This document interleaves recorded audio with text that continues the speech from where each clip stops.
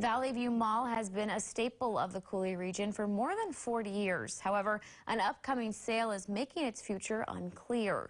First News at 9's Alex Loroff shares how shop owners are handling the uncertainty.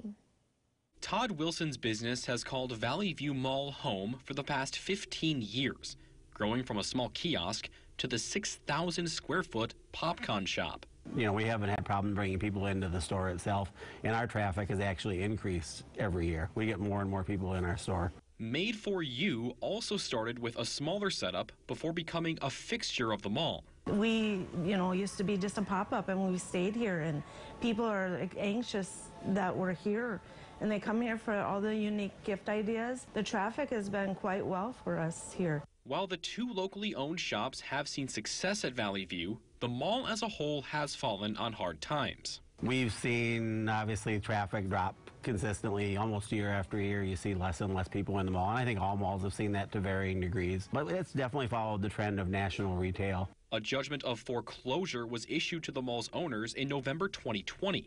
The land will be sold in a public auction next month.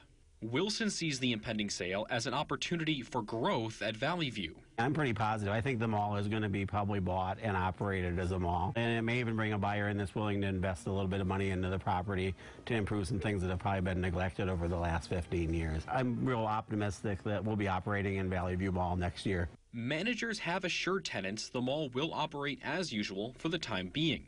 Made For You owner Jenny Arnis hopes that's the case for the foreseeable future, saying the mall is needed in the Coulee region. Everybody's got a story to tell, so they're not just here shopping, they're interacting and they're sharing, and some people are telling you a funny story and some people just, their heart is broken and they just need somebody to listen. The sale does not include the Hy-Vee being built on the northwest corner of the mall or the connected La Crosse VA clinic. In La Crosse, Alex Loroff, First News at 9.